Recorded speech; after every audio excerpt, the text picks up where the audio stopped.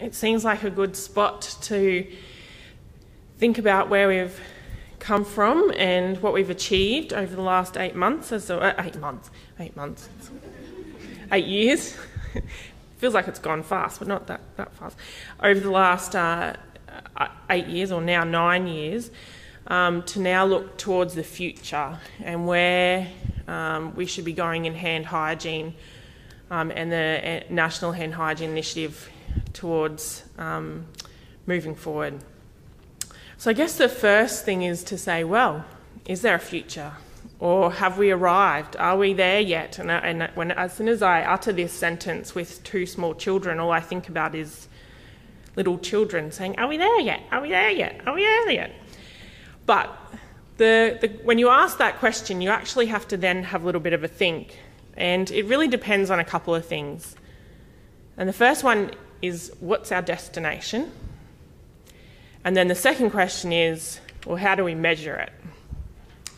Now, Lindsay's just talked about the effects of the NHHI over the last 9 years and stole my thunder a little bit, because what I was going to talk about was this slide, which was so nicely explained, looking at the 70% benchmark. And if you look at the program as a whole over that period of time, and you're using the 70% benchmark, as a nation, we could probably pretty well say, yep, we've done really well, let's tick that box, yep, we just might be there.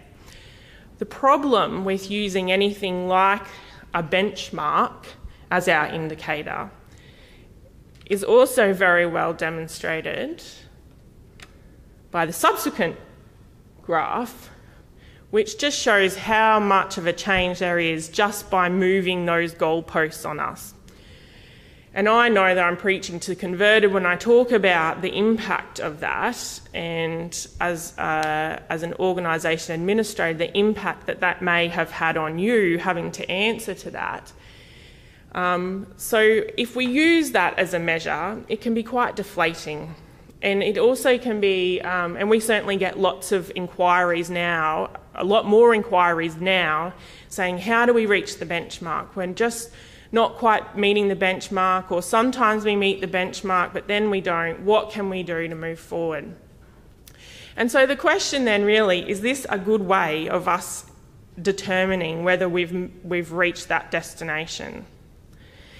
And if this isn't a good way, does that mean that we should just stop looking at our data collection altogether? And I know that there's people that say, yep, we should just stop collecting data, we shouldn't collect hand hygiene data, too many resources, etc., etc.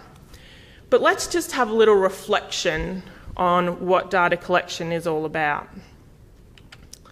So one of the greatest strengths of the National Hand Hygiene Initiative is that it has always been based on the WHO 5 moments methodology, which is validated, it's standardised, it's directed by the guidelines. And I myself have had fights back in the day with people who wanted to remove the 5th moment, or we don't want to report on that anymore. And I used to say, well, take it up with the WHO. While the WHO say it's 5 moments, there's 5 moments. And that has always given our program an immense amount of strength. The other part of our program, which you are all hugely involved in, is the fact that we have validated auditors.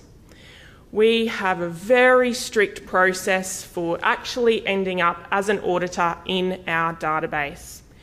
And that process is managed by ourselves at Hand Hygiene Australia. It's managed by the jurisdictional coordinators, and I know that sometimes it can be quite infuriating just how well that's managed when we hassle you about validation and about online learning packages, but it is a huge strength when it comes to the data. And it means that our data is reliable. And so that's one of the biggest things. Now, there's limitations, which I'll discuss in a moment, but those validation processes give us a huge amount of structure and strength. The other big component is that our improvements are measurable. So, as Lindsay has just done with the national data, at an organisational level, you can look at your data and you can look at the improvements that have been made over a period of time. And that is a huge strength, because if you didn't have a standardised manner for collecting that data, you would not be able to actually say that the data that you collected in 2010 was collected in exactly the same way that it's collected now. So those changes would be absolutely meaningless. So it's a huge benefit and a huge strength to the program. And I think the biggest strength is that the feedback that we give to whoever you're giving it to, our healthcare workers, but also to our executives, to our politicians, can actually be meaningful. And I have to remind people that this is unlike any other national program, including the UK, where there's recently banter at a ministerial level about data and how unreliable it is. They do not collect data in that way. They do not have a structured data collection process. And that clearly had a huge impact on how accepted those results were. In saying that, there are, of course, limitations to the data that's collected. We know, and we can tell by looking at the data, and after you hear from Karen today, you'll hear that you'll actually be able to look at this in even more greater detail. But most data is collected during the weekdays, and we know that. We also know that most data is collected on an early shift or on the day shift. So I guess the questions then become, what would compliance look like if we were collecting data during the night, or if we were looking at data collected on the weekends? And from a national perspective, we often ask the question, is it feasible for us then to require a certain or a set amount of data to be collected all across the shifts or at different times? And that's probably a good question to be asking moving forward. The other thing is that we know that there's still this variability in individual practice. So one example that we have recently come across was in a very specific department where their compliance rate was about 60%. And so we were using the results that we were looking at going through. But when we went out and actually looked at the practice that was going on, we found that there was actually this huge variation. So there were people who were clearly very, very good and probably at about 90% compliance, 80 to 90%, but then there was a contingent of staff that were at about probably 40%. And so obviously their compliance was coming out somewhere in the middle, but we realised that in the education process we were just hitting those high performers every time, and they weren't the people that were needing to be captured. So there is still this huge variability in individual practice which is there, and the data may not be telling us. And we also know that there's still these pockets of poor compliance. Some departments, no matter which organisation we're looking at, their emergency departments will still have significantly lower compliance rates. We know that. And also we know in anaesthetics there's still, in theatre areas there's still PACU or places like that, there's still this real pocket of poor compliance, and trying to think about how we do that. The other limitation, I don't like to call it a limitation because it's really looking at data collection from a very scientific perspective, if you think about it in that way. But the other limitation, of course, is this issue around Hawthorne effect. So there was a recent publication from Mary Lou McLaws and her colleagues that was published in AGIC, which compared compliance rates being collected by humans, so according to the 5 moments, and compared that to automated surveillance systems. And they found that there was quite a significant effect between the two. The amount of data that was collected in the periods of time was very, very small, so there's only 2 units that the amount of data was collected in, so it was difficult to make a comparison too much on that. But one of the things that we're always trying to sort of focus on and look to, and in particular think about whether it's an option, is this automatic surveillance options.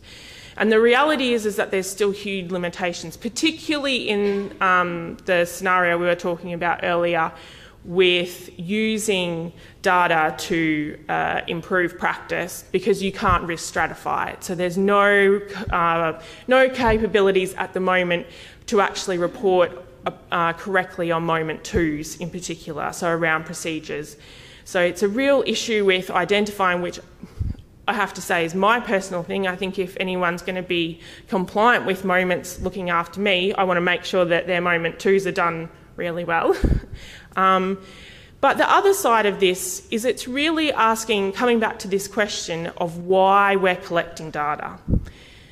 And as the day progresses, we'll talk more and more about that. But if we have in the past talked about the Hawthorne effect, or about using that identification of problems and addressing them there and then to move practice forward. And if you weren't able to attend our workshop last year, Narelle Dean did a really fantastic talk, which is still up on our website, it's been recorded, which talked about positive feedback and immediate feedback at the time of auditing. So it sort of buys into this idea that you're just collecting data for the sake of it, rather than actually collecting data to do something with at that point in time, at the time when you're watching what's happening with the practice. It's really, again, focusing on this idea where we're just here to collect data and tick the box and meet our requirements. So I guess this brings us back to the question very nicely then of what is our destination if we're working out whether we're there yet. What is our destination? And what are we doing with our data? At HHA, we believe that our destination is patient safety and patient care. And that's what data collection is all about. So just as a reminder, I've added in the reference to monitoring and reporting from the WHO, and the reason that data collection is included as one of the essential components of that multimodal program framework. And just to remind that direct observation remains the gold standard, and the 5 moments model is valuable to aid observation in several ways. As we all know, the care activities that we provide do not follow a standard operating procedure, and so it's hard for us to always work out what those crucial moments are for hand hygiene. The 5 moments concept lays a reference grid over these activities and minimises the opportunities for inter-observer variation. And when we're talking about reporting, what we're actually doing is reporting results to provide strategies to improve. And based on the 5 moments, it's possible to report risk-specific hand hygiene performance in full agreement with training and promotional material. So if we think about monitoring and reporting and the way forward, there's a few questions that we think are important to ask. Why are we collecting this data? Is the data working for us? How hard are you making your data work? Or is it just you and your auditors that are doing all the hard work? We do, and Kate's going to present some further detail on this, but we have places that come to us and they are reporting monthly and they are producing compliance reports on hand hygiene that are this thick. And they spend hours and hours of their days writing these reports. The other focus that we have noticed with data collection is this concentration on continuous data collection. I get my auditors to collect 10 moments a week, every week. That way I get my data every month. Which is fine, we understand why people do that, but the initial program was set up based on the quality cycle where you used your data to identify some of the areas for improvement, you put something in place and then you audit it again to see if there are improvements. And we came across this terminology a few months ago where someone asked, are we just weighing the pig? So the idea is that we just keep putting our pig on the scales and reading what the number is, and then we put them on the next day, and we put them on the next day, and we just read these numbers over and over and over, hoping that the pig's going to get fatter and fatter and fatter, ready for the market. But what we're actually doing is nothing to make the pig any fatter. So are we focusing all our efforts on measurement and not on improvement?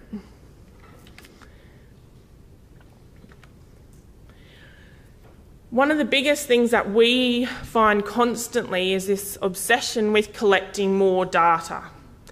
And I have moved to challenging people to say, why are you collecting that much data?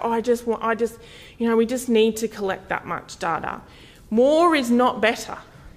More data is not better. And in a time where we are so resource poor, when it comes to having, resources at our fingertips, more is not better. Quality is better than quantity. We also have an obsession with more auditors, and again, Kate and Karen are going to talk about this in greater detail. But this really is about people trying, and when we first had the program, infection control practitioners ran and did everything in their hand hygiene. They collected all the data. And it's great that that's not the case anymore, that it's been, pushed out for areas to own it themselves. But we've come to a point where some organisations will have 200 plus auditors and they don't even know who those people might be. And with that has come this real focus on ticking the data collection box. And